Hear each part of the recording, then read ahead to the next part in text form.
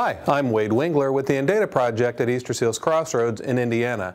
Sometimes my wallet gets so full, not of money, but of all these loyalty cards that I need to keep track of. David Frye is going to show us an app called KeyCard that'll help solve some of that problem. Hi, this is David with Easter Seals Crossroads, and if you're like me, you end up with so many of these quick access customer service cards, you can't keep up with them. So what I'm going to show you today is an app called Keyring. Okay, so now we're going to take a look at a free app called Keyring. What it does is it allows you to enter in each of your customer cards, and instead of having to dig through your purse, in my case, or dig through your wallet, you can just scan in your barcode, and whenever you're asked where it is, you just simply have to press it and they can scan it to where you don't miss any of your rewards points. Again, it's called Keyring. It is a free app in the iTunes store.